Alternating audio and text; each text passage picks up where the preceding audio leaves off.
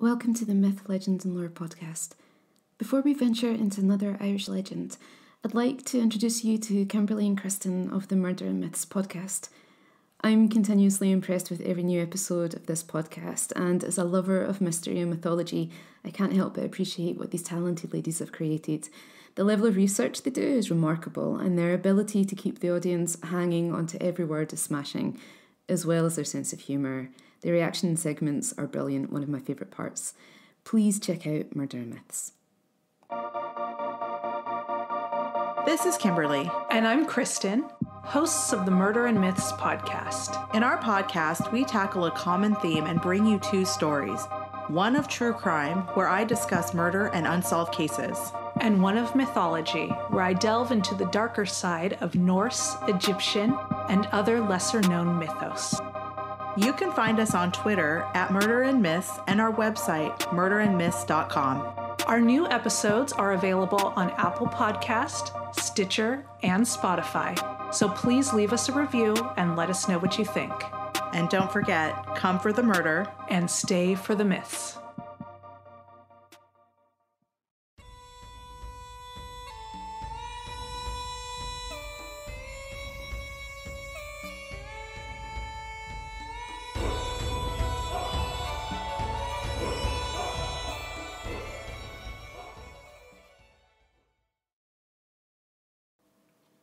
The story of the Children of Lir. Long ago there dwelt in Ireland the race called by the name of the Danann, or people of the goddess Dana.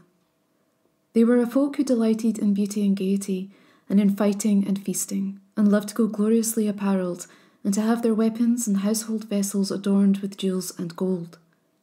They were also skilled in magic arts, and their harpers could make music so enchanting that a man who heard it would fight or love or sleep or forget all earthly things, as they who touched the strings would will him to do.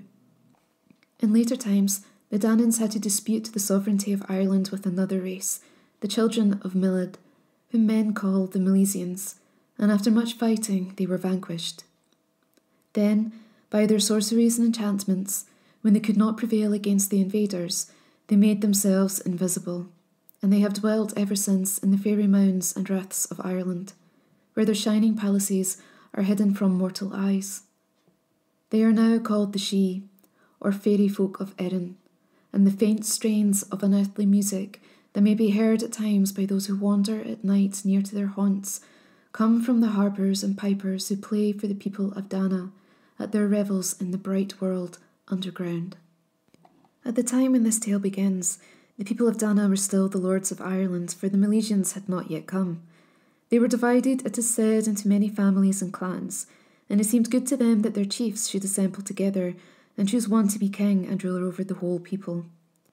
So they met in a great assembly for this purpose, and found that 5 of the greatest lords all desired the sovereignty of Erin. These 5 were Bof the Red, and Ibrich of Asaro, and Lir from the hill of the White Field, which is on Slieve Fod in Armagh, and Midir the Proud, who dwelt at Slieve Callery in Logford, and Angus of the Brún na Boyna, which is now Newgrange on the River Boyne, where his mighty mound is still to be seen. All the Danann lords saving these 5 went into council together, and their decision was to give the sovereignty to Bof the Red, partly because he was the eldest, and partly because his father was the Dagda, mightiest of the Danans, and partly because he himself was the most deserving of the 5. All were content with this, save only Lir, who thought himself the fittest for royal rule, so he went away from the assembly in anger, taking leave of no one. When this became known, the Danann lords would have pursued Lir to burn his palace and inflict punishment, and wounding on himself for refusing obedience and fealty to him whom the assembly had chosen to reign over them. But Bof the Red forbade them, for he would not have war among the Danans, and he said, I am none the less the king of the people of Dana, because this man would not do homage to me. Now Bof the Red came ere to long hear of it, and he said, If Lir would choose to have my help and friendship now, I can serve him well. For his wife is no longer living, and I have 3 maidens, daughters of a friend, in fosterage with me, namely Eva, Aoife, and Elva, and there are none fairer and of better name in Erin. one of these might take to wife. And the lords of the Danaans heard what he had said, and answered that it was true and well bethought.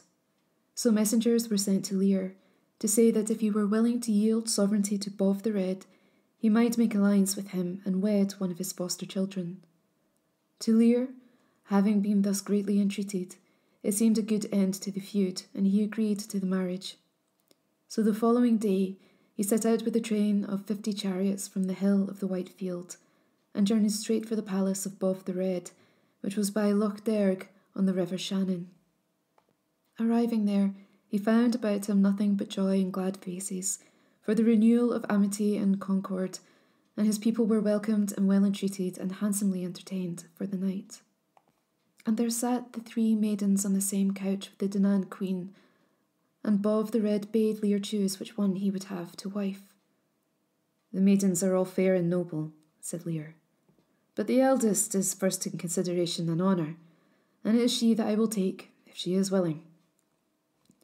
"The eldest is Eva," said Bov the Red, "and she will wed thee if it is pleasing." "It is pleasing," said Lir, and the pair were wedded that same night. Lir abode for 14 days in the palace of Bov the Red, and then departed with his bride to make a great wedding feast among his own people. In due time after this, Eva, wife of Lir, bore him 2 fair children at birth, a daughter and a son. The daughter's name was Finola of the fair shoulder, and the son's name was Hugh, and again she bore him 2 sons, Fiachra and Con, and at their birth she died. At this Lir was sorely grieved and afflicted, and but for the great love he bore to his 4 children, he would gladly have died too.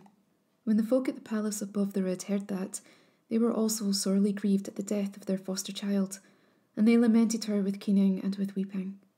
Bov the Red said, "We grieve for this maiden on account of the good man we gave to her, and for his friendship and fellowship. Howbeit our friendship shall not be sundered, for we shall give to him a wife, her sister, namely Eva." Word of this was brought to Lir, and he went once more to Loch Derg, to the palace of Bov the Red, and there he took to wife Eva, the fair and wise, and brought her to his home. And Eva held the children of Lir and of her sister in honour and affection, for indeed no one could behold these 4 children without giving them the love of their soul. For the love of them too came Bov the Red often to the house of Lir, and he would take them to his own house at times and let them spend a while there, and then to their own home once more. All of the people of Dana who came visiting and feasting to Lir had joy and delight in the children, for their beauty and gentleness, and the love of their father for them was exceedingly great, so that he would rise very early every morning to lie down among them and play.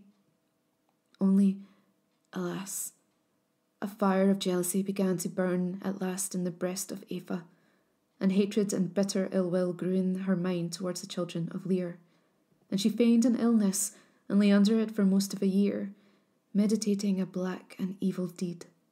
At last she said that a journey from home might recover her, and she bade her chariot to be yoked and set out, taking with her the 4 children. Finola was sorely unwilling to go with her on that journey, for she had a misgiving, and a prevision of treachery and of kinslaying against her in the mind of Eva. Yet she was not able to avoid the mischief that was destined for her. So Eva journeyed away from the hill of the White Field, and when she had come some way, she spoke to her people and said, "Kill me, I pray you, the 4 children of Lir, who have taken the love of their father from me, and you may ask what reward you will." "Not so," said they. "By us they shall never be killed. It is an evil deed that you have thought of, and it is evil that you have spoken of it." But when they would not consent to her will, she drew a sword, and would have slain the children herself. But her womanhood overcame her, and she could not. So they journeyed on westward till they came to the shores of Loch Derivara, and there they made a halt, and the horses were outspanned. Eva bade the children bathe and swim in the lake, and they did so. Then Eva, by druid spells and witchcraft, put on each of the children the form of a pure white swan, and she cried to them, "Out on the lake with you, children of Lir, cry with the waterfowl over the mere. Breed and seed you'll ne'er shall see, woeful the tale to your friends shall be." The 4 swans turned their faces towards the woman, and Finola spoke to her and said, Evil is thy deed, Aoife, to destroy us thus without a cause. And think not that thou shalt escape punishment for it. Assign us even some period to the ruin and destruction that thou hast brought upon us. I shall do that, said Aoife, and it is this. In your present forms ye shall abide, and none shall release you till the woman of the south be mated to the man of the north. 300 years ye shall be on the waters of Derivara, and 300 upon the straits of Moyle between Erin and Alba, and 300 in the seas by Eris and Inish Glory, and then shall the enchantment have an end. Upon this, Eva was smitten with repentance, and she said, Since I may not henceforth undo what has been done, I give you this, that you shall keep your human speech, and you shall sing sad music such as no music in the world can equal, and you shall have your reason and your human will, that the bird shape may not wholly destroy you. Then she became as one possessed, and cried wildly like a prophetess in her trance. Ye with the white faces, ye with the stammering Gaelic on your tongues, soft was your nurture in the king's house. Now you shall know the buffeting wind. 900 years upon the tide. The heart of Lir shall bleed. None of his victories shall stead him now. Woe to me that I shall hear his groan. Woe that I have deserved his wrath. Then they caught and yoked her horses, and Eva went on her way till she reached the palace above the Red. Here she and her folk were welcomed and entertained, and above the Red inquired of her why she had not brought with her the children of Lir. I brought them not, she replied, because Lir loves thee not, and he fears that if he sends his children to thee, thou wouldst capture them and hold them for hostages. That is strange, said Above the Red, for I love those children as if they were my own. And his mind misgave him some treachery that had been wrought, and he sent messengers privily northwards to the hill of the White Field. For what have you come? asked Lir. To bring your children to Above the Red, said they. Did they not reach you with Aoife? Said Lir. Nay, said the messengers, but Aoife said you would not permit them to go with her. Then fear and trouble came upon Lir, for he surmised that Aoife had wrought evil upon the children. So his horses were yoked, and he set out upon the road southwards until he reached the shores of Loch Derivara. But as he passed by the water, Finola saw the train of horsemen and chariots, and she cried to her brothers to come to the shore, for, said she, these can only be the company of our father, who have come to follow and seek for us. Lir by the margin of the lake saw the 4 swans, and heard them talking with human voices, and he halted and spoke to them.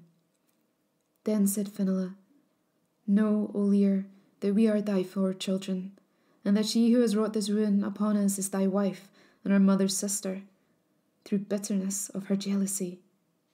Lir was glad to know that they were at least living, and he said, It is possible to put your own forms upon you again. It is not possible, said Finola, for all the men of earth could not release us until the woman of the south be mated with the man of the north. Then Lir and his people cried aloud in grief and lamentation, and Lir entreated the swans to come on land and abide with him, since they had their human speech and reason.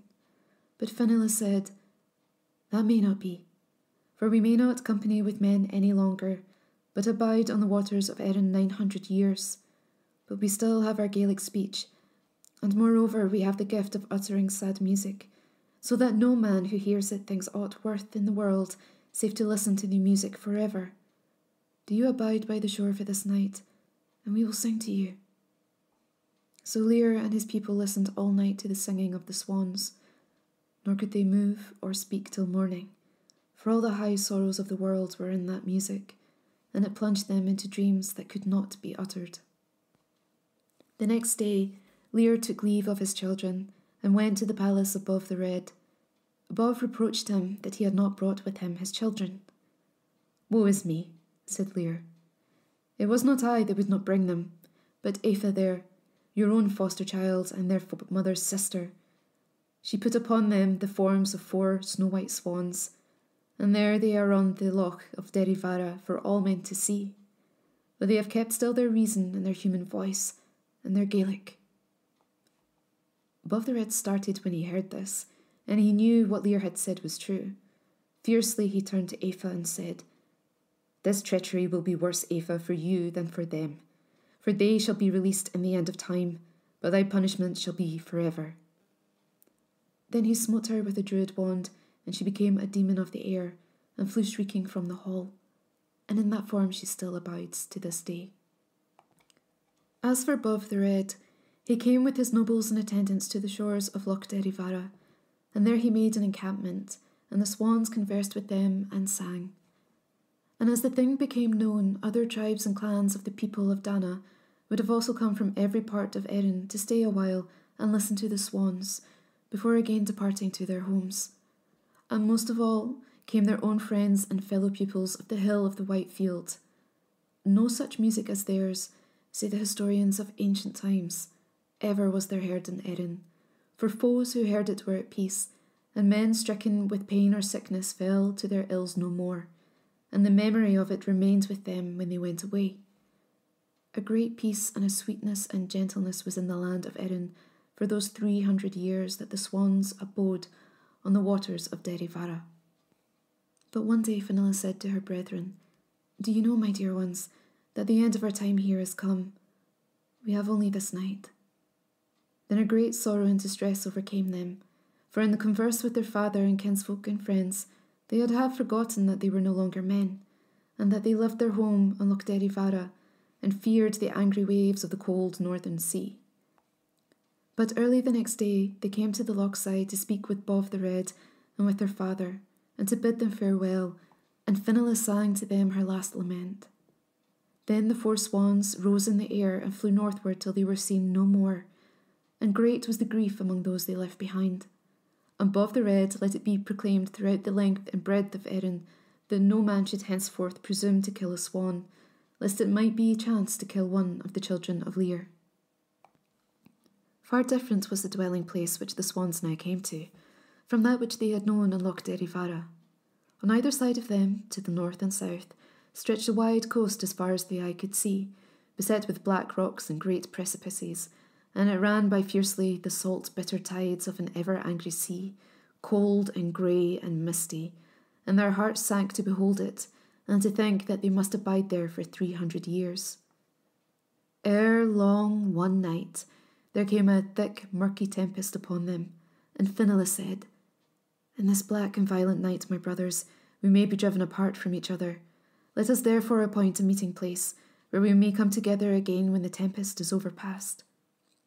And they settled to meet at the Seal Rock, for this rock they had all learned to know.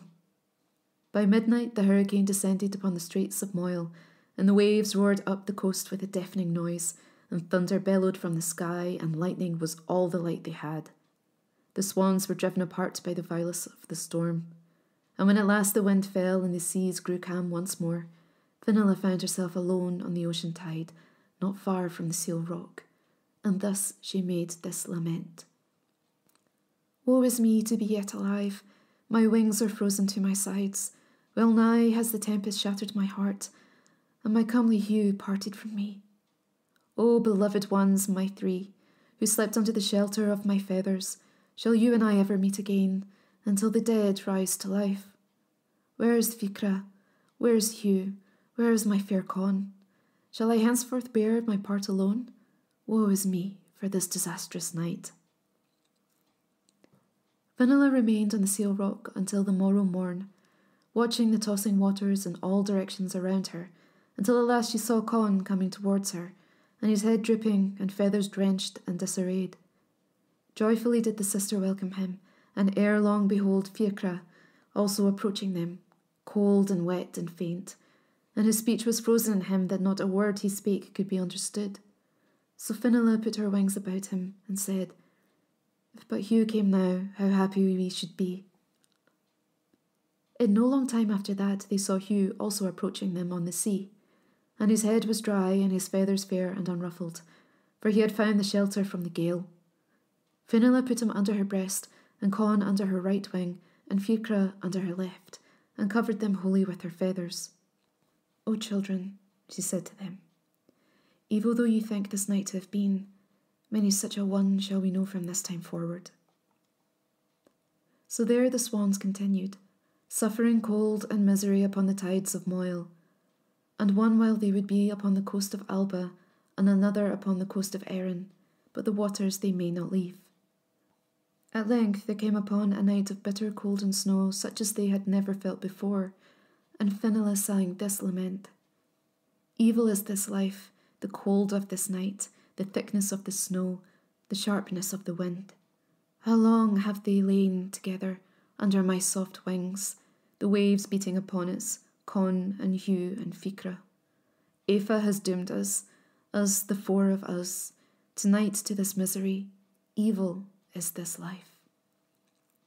Thus for a long time they suffered, till at length there came upon the straits of Moyle a night of January, so piercing cold that the like of it had never been felt, and the swans were gathered together upon the seal rock. The waters froze into ice around them, and each of them became frozen in place, so that their feet and feathers clung to the rock. And when the day came, they strove to leave the place.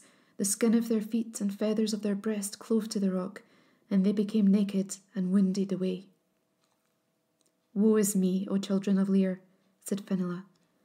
We are now indeed an evil case, for we cannot endure the salt water, yet we may not be away from it. And if the salt water gets into our sores, we shall perish. And of thus she sang. Tonight we are full of keening, no plumage to cover our bodies, and cold to our tender feet are the rough rocks all awash. Cruel to us was Aoife, who played her magic upon us, and drove us out to the ocean, 4 wonderful snow-white swans.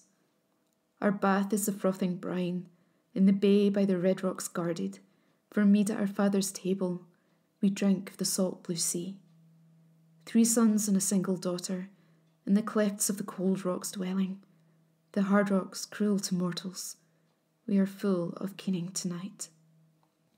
So they went forth again upon the straits of Moyle, and the brine was grievously sharp and bitter to them, but they could not escape it or shelter from it. Thus they were till at last their feathers grew again, and their sores were healed. On one day it happened that they came to the mouth of the river Ban in the north of Erin, and there they perceived a fair host of horsemen riding on white steeds and coming steadily towards them from the southwest. Do you know who yon riders are, children of Lir? Asked Fionnuala. We know not, they said, but it is likely they are some party of the people of Dana. Then they moved to the margin of the land, and the company they had seen came down to meet them, and behold, it was Hugh and Fergus, the 2 sons of Bob the Red, and their nobles and attendants with them, who had long been seeking for the swans along the coast of the straits of Moyle. Most lovingly and joyfully did they greet each other, and the swans inquired concerning their father Lir and Bob the Red and the rest of their kinsfolk. They are well, said the Danans, and at this time they are assembled together in the palace of your father at the hill of the White Field, where they will be holding the festival of the age of youth. They are happy and gay, and have no weariness or trouble, save that you are not among them, and that they have not known where you were since you left them at Loch Derivara. That is not the tale of our lives, said Fionnuala. After that the company of the Danans departed and brought word of the swans to Bob the Red and to Lir, who were rejoiced to hear that they were living. They said, The children shall obtain relief in the end of time. And the swans went back to the tides of Moyle, and abode there till their time to be in that place had expired. When that day had come, Fionnuala declared it to them, and they rose up wheeling in the air, and flew westward across Ireland until they came to the bay of Eris, and there they abode where it was ordained. Here it happened that among those of mortal men whose dwellings bordered on the bay was a young man of gentle blood by the name of Everic, who having heard the singing of the swans came down to speak with them and became their friend. After that he would often come to hear their music, for it was very sweet to him, and he loved them greatly, and they him. All their story they told him, and it was he who set it down in order, even as it is narrated here. Much hardship did they suffer from the cold and tempest in the waters of the western sea, yet not so much as they had to bear by the coasts of the ever-stormy Moyle, and they knew that the day of redemption was now drawing near.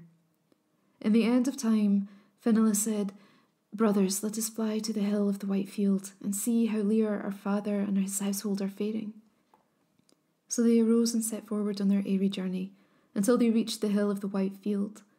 And thus it was that they found the place, namely desolate and thorny before them, with naught but green mounds where once palaces and homes of their kin, and forests of nettles growing over them, and never a house nor a hearth.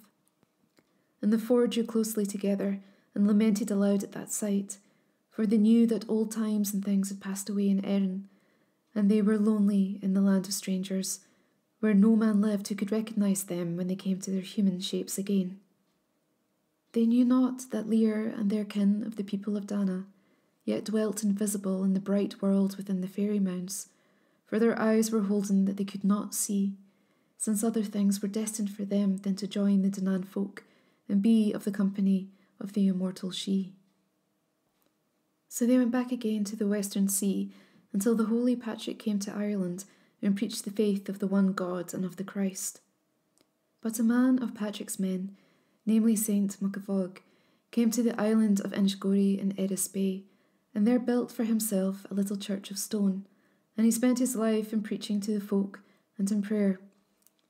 The first night he came to the island, the swans heard the sound of his bell ringing at matins on the following morn, and they leapt in terror, and the three brethren left Finola and fled away. Finola cried to them, "What ails you, beloved brothers?" "We know not," they said, "but we have heard a thin and dreadful voice, and we cannot tell what it is." "That is the voice of the bell of Muckavoog," said Finola, "and it is that bell which shall deliver us and drive away our pains, according to the will of God." Then the brethren came back and hearkened to the chanting of the cleric until matins were performed. "Let us chant our music now," said Finola, and so they began, and chanted a solemn, slow, sweet fairy song in adoration of the High King of heaven and of earth. Muckavoog heard that, and wondered, and when he saw the swans he spoke to them and inquired. They told him that they were the children of Lir. "Praised be God for that," said Muckavoog. "Surely it is for your sakes that I have come to this island, above every other island that is Erin. Come to the land now, and trust in me that your salvation and release are at hand." So they came to the land, and dwelt with Muckavoog in his house, and there they kept the canonical hours with him and heard mass. And Muckavoog caused a good craftsman to make chains of silver for the swans, and put one chain between Finola and Hugh, and the other between Con and Ficra. And they were a joy and solace of mind to the saint, and their own woe and pain seemed to them to dim, and become as far off as a dream. Now at this time it happened that the kin of Connaught was Lergnan, son of Coleman, and he was betrothed to Decca, daughter of the king of Munster. And so it was that when Decca came northward to be wedded to Lergnan, she heard the tale of the swans and of their singing, and she prayed to the king that he would obtain them for her, for she longed to possess them. But Lergnan would not ask them of Muckavoog. Then Decca set out homeward again, and vowed that she would never return to Lergnan till she had the swans, and she came as far as the church of Dalua, which is now called Kildalow in Clare. Then Lergnan sent messengers for the birds to Muckavoog, but he would not give them up. At this Lergnan was very wroth, and he himself went to Muckavoog, and he found the cleric and the 4 birds at the altar. But Lergnan seized upon the birds by their silver chains, two in each hand dragged them away to the place where Decca was, and Muckavoog followed them. But when they came to Decca, and she had laid her hands upon the birds, behold, their covering of feathers fell off, and in their places were 3 shrunken and feeble old men, and 1 lean and withered old woman, fleshless and bloodless from extreme old age. And Lergnan was struck with amazement and fear, and went out from that place. Then Finola said to Muckavoog, "Come now, and baptize us quickly, for our end is near. And if you are grieved at parting from us, know that also it is us who grieve. Do thou make our grave when we are dead, and place Con at my right side, and Ficra at my left, and Hugh before my face, for thus they were wont to be when I sheltered them on a many winter night by the tides of the Moyle." So Muckavoog baptized the 3 brethren and their sister, and shortly afterwards they found peace and death, and they were buried even as Finola had said, and over their tomb a stone was raised, and their names and lineage graved on it in branching oakum, and lamentation and prayers were made for them. and their souls won to heaven. But Munkavog was sorrowful and grieved after them so long as he lived on the earth. Thank you for joining me for this legend. The Children of Lir is a tale full of symbols, meanings and transformation, and the enduring bond of love that never diminished despite hardship and loss. Again, please check out the Murder and Myths podcast. My thanks to Kimberly and Kristen for their continued support. It's been such a pleasure to talk with you guys, and I really do look forward to many more episodes. As always, feel free to get in touch with me by email, mlegendlore@gmail.com, and @LoreMyth on Twitter. I'm Siobhan Clark, and you've been listening to the Myth, Legend and Lore podcast.